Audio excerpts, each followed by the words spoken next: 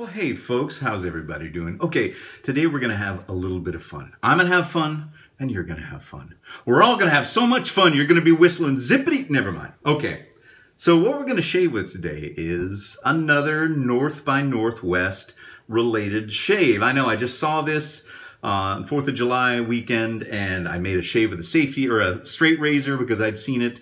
But in that famous movie with Cary Grant, he shaves with a lady's boudoir razor. Not a travel razor for men, which are kind of about this big, but a little teeny tiny ladies boudoir razor. And the one I have is right here, the Kewtie.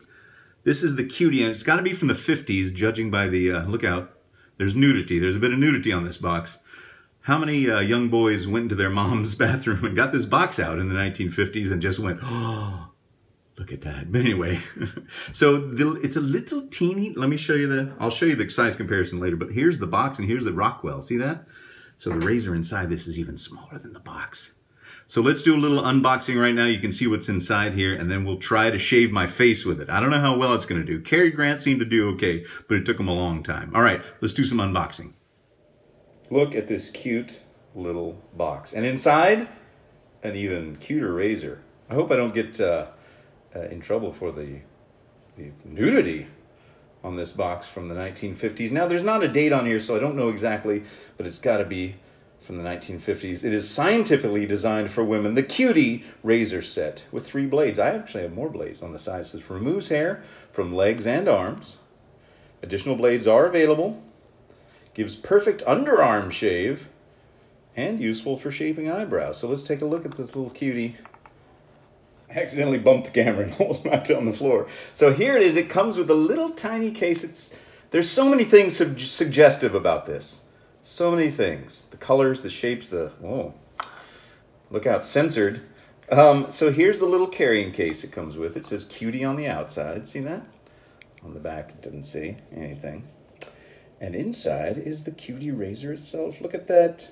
Now I want to show you size comparison to my Rockwell. Look at that. There's the Rockwell. There's the Kewtie. It's teeny tiny. Yes. And it is a 3-piece razor. So you take it out of its little case and you unscrew the handle. There it is. That classic safety razor design. Just teeny tiny. Let's unscrew it. So there's the handle there. Plastic handle or Bakelite. The one in North by Northwest was a metal-handled version, so I don't know if it was the exact, it's not the exact same kind, but there you go. Look at that 3-piece razor. And it takes these little blades right here, and they came with a bunch of them. I almost knocked the camera over again. I got a bunch in here, so I can shave my armpits a whole bunch of times. I'm not going to do that, folks. But I am going to I opened up one of them already. I took the liberty, because I was about to shave with it, and I was like, I need to film this. So here it is, Kewtie blade, made in the USA. No date still. By Lappin Products Incorporated, 164 Delancey Street, Newark 5, New Jersey. Newark, New Jersey. It says this blade is designed to fit Kewtie ladies' boudoir safety razors. All right, well, we're going to have a gentleman use it today. At least try. I may have to give up after the first couple of scrapes. But here's what it looks like. It's well wrapped. Look at this. There's so many little layers. It's like unwrapping a flower petal. Yeah, more suggestive. And there it is. There's the little Kewtie razor. Can you see that? It says Kewtie on it, made in the US of A. So let's go ahead and put the razor in there. I mean, put the blade in the razor. So you just stick it right on top, just like you would. Remember, don't grab the sharp part. Even this little one will give me a decent cut, I'm sure. Looks like it's been well kept. Whatever lady purchased this, back whenever she purchased it, and you just screw the top on. Now you can hold the edges because it's not, there's no blade overhang. And you just tighten it down, make sure it looks. All right, well, I think, let's give it a shot and see how this does on my face. I'm not going to shave my armpits or any other boudoir areas, so don't worry about that. This will be, as usual, safe for all ages. So here it is, the Kewtie, all ready to go. Look at that. It's so small. It's so tiny.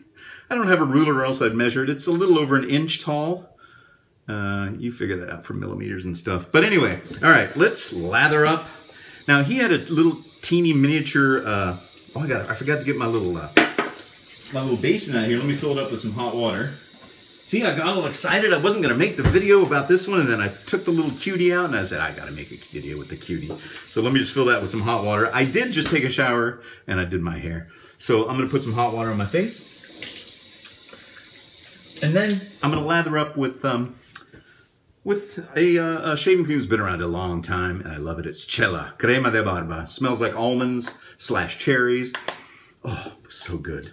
So this would have been around in the time of the 1950s. Now I'm just going to use I don't have a miniature brush, so I'm going to use my old Sinatra Linen synthetic brush from DS Cosmetics. And I'm going to lather up, and we're going to see. I don't, you know, when you use vintage blades, sometimes they've lost their edge, even if they were well kept. Sorry, let me show you what I'm doing. And so I don't know if this is going to shave very well. And I'm sure that the stubble on my face is more stout than the stubble in some elegant lady's armpit or other areas. Wink. Maybe their upper lip. I know ladies don't normally shave their lip because they're afraid that it's going to grow back thicker and more coarse, and that's the same thing, thicker and coarse, right? And more plentiful. Is that a myth or is that true? Because I've heard that a lot. It's like, I don't want to shave because then it'll just make it worse and make more hairs grow. I don't know, scientifically, I don't know. All right, here's the Kewtie. All right, now, in case it doesn't work at all, like I said, sometimes vintage blades, no matter how well kept, don't keep their edge. So I don't know if this is going to work, but I'm going to try. And if it doesn't, I'll just pull out the old Rockwell. All right, Kewtie. I don't know how long it's been since you shaved anything or what the last thing you shaved was, but here we go. All right. How do I normally start this? Okay, here we go. Ouch. It's working. It's working. It's going to take me about 7 hours. Ow. Oh, I think my whiskers are too thick for it. Should I? No, not going to do it. Said I wouldn't, not going to do it. This would be great for just like trimming like ear hair even. Like trim a little ear hair. Yeah. Get right in there and get in the cracks, the cracks and crevices. All right. Ooh. Ow. Ow, it hurts. It hurts. Mama, it hurts. It hurts me, Mama. All right, I don't know what voice that was. Speaking of voices, I was just on the Opinionated Brit podcast this past week. Thanks, Andy. Go check it out. If you haven't listened yet, go look on iTunes or just do a Google search for the Opinionated Brit podcast and you'll find it. Oh, this gets under the nose real easily. It's so small. It's so cute. Ow. Oh, it's really pulling my hairs. I don't know if it's the blade or the thickness of my beard. Oh. Yeah. Okay. Kewtie's beating me up. I know some guys like that, but it's not my thing. Yeah, I'm not a masochist. I'm looking for the easy life now. Not that I ever... Never mind. All right.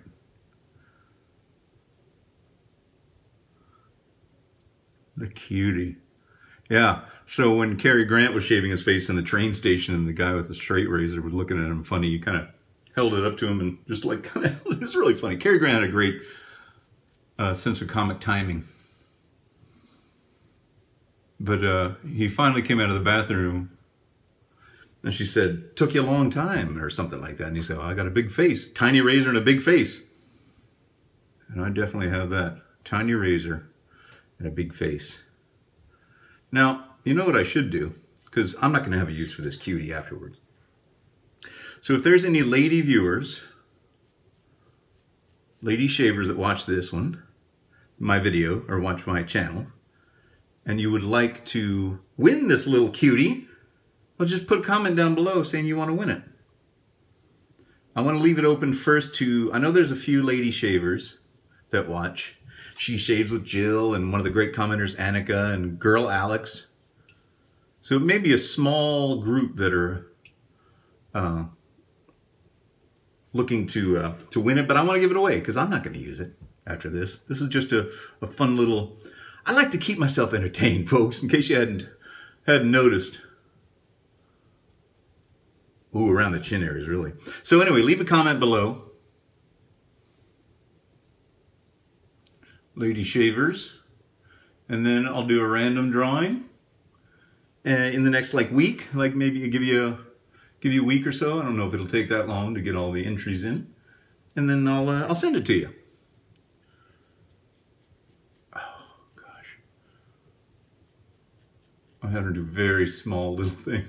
Don't worry, the second pass I'm not going to use this. I'm just going to do it for the first pass. I'm going to go long strokes here so I don't bore you to tears or scrape my skin off. Ooh. I think it's working okay with longer, lighter strokes. I was kind of pushing maybe a little too hard. It's doing better like this. I'll give it the feel test here in a minute when I wash off my face. It's kind of cool. I saw one of these for the first time in an antique store and I had no idea what it was. It didn't have the box or anything, it just had the little case it was in. I was like, that is the cutest, and they wanted some crazy $45 for it. This did not cost anywhere near that. You can buy these on eBay, that's where I got this, just on eBay. Look at that. Daddy, tell me about the good old days in Grandpa Grungy. Well, sit down over here and let's talk. All right. Kewtie. Oh, let me wash off and see how Kewtie did. Little Kewtie. It's not great. But you know what? It would, if, as ladies do, would have finer hair under wherever they're shaving. I mean, if it did, this is passable. I could stop right now and go out and, I mean, I could do that anyway without shaving, but you know what I mean. This is a passable shave with a teeny, tiny little Kewtie. And put you back in your, clean her up and put her back in her little case and send her off to some new nice person that'll be able to use her. Or at least just have it in the collection. All right. Now we're going to let Daddy Rockwell take over. It's like take your daughter to work day. But then Daddy's got to get back to work. Do all of his boring stuff he's got to do. And you and Mommy go get ice cream. I want to go get ice cream. It was National Ice Cream Day the other day, according to social media. All right. Oh, there you go. Just slicing. Right through. Can't beat a Rockwell. This is the Rockwell 6S with a feather blade in it. I use the number 5 plate. I get that question a lot. I use the number 5. There we go. You can kind of hear how many whiskers were left. Or the quantity of whiskers I had left behind by the Kewtie. But yeah, I like to do things, you know, I try to keep it interesting. I try to keep myself entertained and interested. Because if I just did the same thing every week, why would anybody care? Why would I care, right? So I tried. I got a lot more stuff. I still got that whole total vintage Barbasol shave I got to do with the Barbasol razor. The vintage Barbasol safety razor with the floating head. Using the old Barbasol in a tube from the 50s. So the razor is from the 30s as far as I can tell. Shaving cream is from the 50s. And then I've got a whole box of vintage Barbasol razor blades and the display they came in. Which I don't know if I'll be able to use the blade on, because they each come with a little blade caddy. Like in modern times, if you buy razor blades, they come in these little caddies, these little plastic where you can put the used ones in the back. And that's what these Barbasol ones look like. Look on my Instagram, because I posted a picture of it a couple of weeks ago. Instagram is just Sinatra Lennon. And so when I was trying to get blades out of each one of those little dispensers, and I tried them all, they were all stuck together. Not rusted, just stuck together. So I'm going to try to pry one loose and do total vintage Barbasol shave. Now, I don't have any vintage Barbasol aftershave, but, you know, you can't have everything, right, folks? Just be grateful and thankful for what you do have. I try to remember that all the time. I don't want to give anything away, but on the Opinionated Brit podcast, he does a Name That Tune type contest, or guess the intro of songs. So you have to guess what song it is just by like 2 to 3 seconds of an intro to the song. And I don't want to brag or anything, But I beat Kewtie shaves by 1 point. So I got that going for me.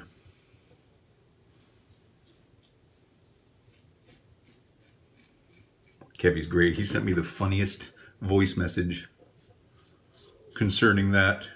It was so great. I'll have to figure out a way to play it for you guys.